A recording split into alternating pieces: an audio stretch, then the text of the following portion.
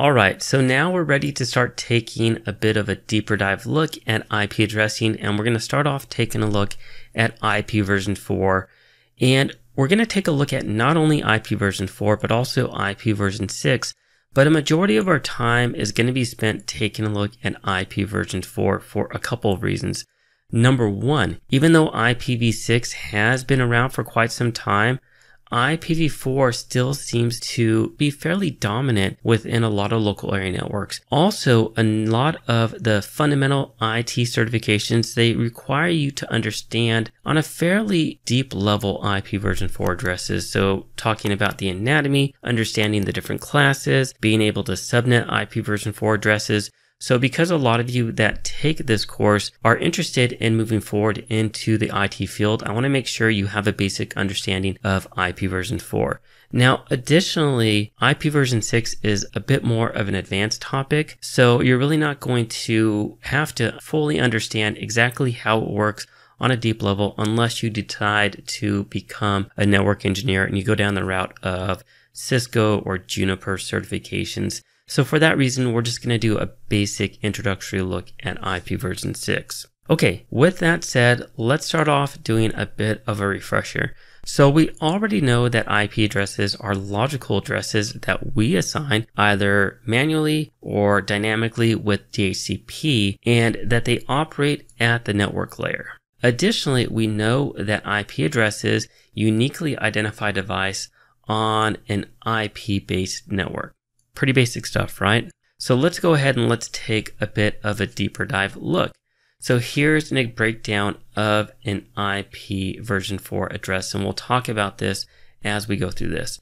So number one, it is made up of 32 binary bits. So we look at an IP address in what we call the dotted decimal format that you see right here. This is what we use it for on our systems, for our brains, for us to be able to understand it. We say, okay, well, I see an IP address and it's, for example, 192.168.1.131. But our computer, it converts it into binary. And so binary is going to be this. So it sees it as ones and zeros, whereas we see it as a dotted decimal format, 192.168.1.131, for example. In addition to that, and let me get rid of all this highlighting. In addition to that, an IP address has two different sections. So an IP address is broken up into a network portion and a host portion. And I'm not going to really talk about that now too much because I have a very simple example to talk about it.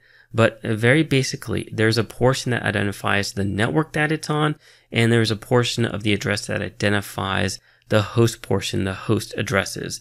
And to determine this, we use something called a subnet mask. So the IP address combined with the subnet mask will tell us, it'll tell us what portion is the network portion and what portion is a host portion. And you'll understand all this as we progress through the numerous lectures on IP version 4 addressing in the following sections. Now, in terms of basic terminology, there are multiple different ways in which we can express the different 32 binary bits here. So they're broken into 4 octets. So we call these, each area that's separated by a dot, we call this an octet. So for example, right here, I'll put a box around it. This is an octet. And the reason it's called an octet is because each octet has 8 bits. So 1, 2, 3, 4, 5, 6, 7, 8. So each one of these have 8 bits. Now, a bit is also equal to a byte, but you typically hear people call them an octet. So 32 bits can equal 4 bytes or it can equal 4 octets. So that's the basic anatomy of these addresses. And in terms of understanding the binary portion of that, don't worry, we're actually going to walk through the process of doing the conversion from a decimal format to a binary format and going back the other way from binary to decimal later in the course. So let's take another deep dive look at this as well. So what I wanted to do on the screen is I broke it out and I showed you the different octets. So we have the address up here, 192.168.1.131. What we've done down here is I've broken out the different octets from the first octet all the way to the fourth octet. And what I've done is shown the address in the decimal number, the binary number, and how many bits there are for each octet. So I just wanted to show it in this format as well. And you're going to become very familiar with these different formats as we progress in the multiple lectures on IPv4 addressing. All right, so now let's talk about that network portion and that host portion I was talking about. So this is a very simple example that I like to use. So we have the network address portion and we have the host address portion of an IPv4 address. So a very simple way to look at this is to think about a street address. So for example, let's say that we have a street address of 7682 Wilshire Drive.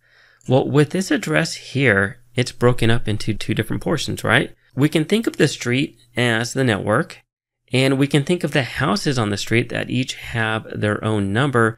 We can think of that as the host. And so if we think about an IP address from that perspective, we understand that there is a network portion and a host portion. So the network portion, and let me get rid of this highlighting, the network portion here shown in orange, the Wilshire Drive, that identifies the network that we're on, or for example, the street that we're on. But for each individual house, if we think of each individual house on that street as a computer with an IP address, it's the number that identifies that uniquely identifies that house or that computer on that network.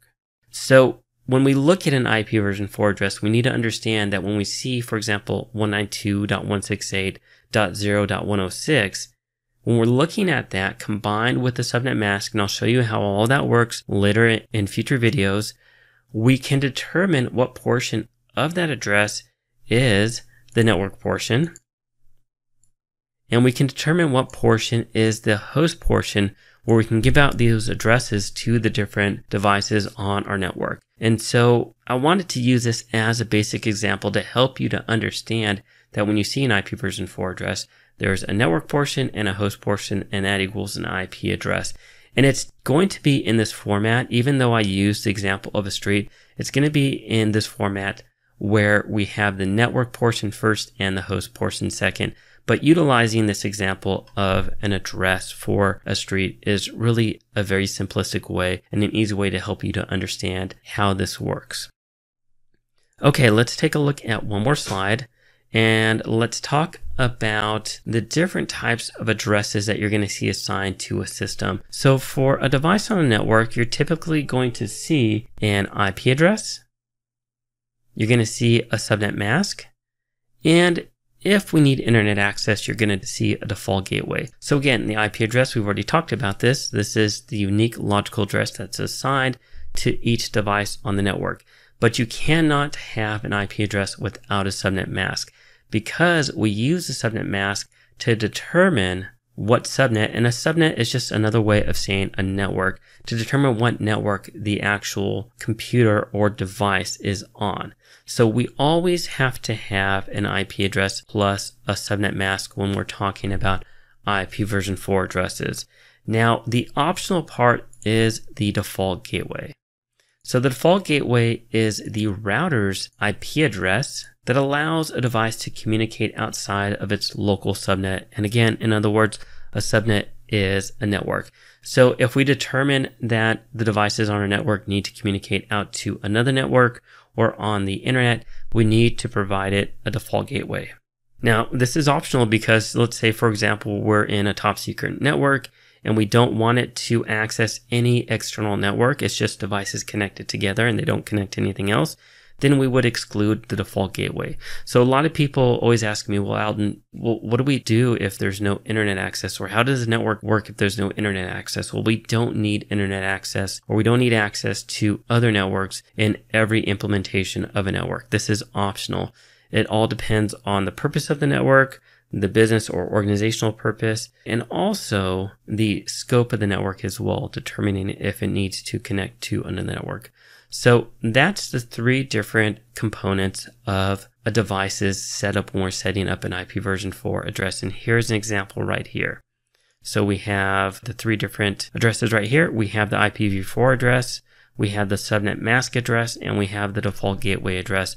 And also in this example, we see an IPv6 address right here. And these, like I said, can be quite complex, so we're not going to take that much of a deep dive look at them.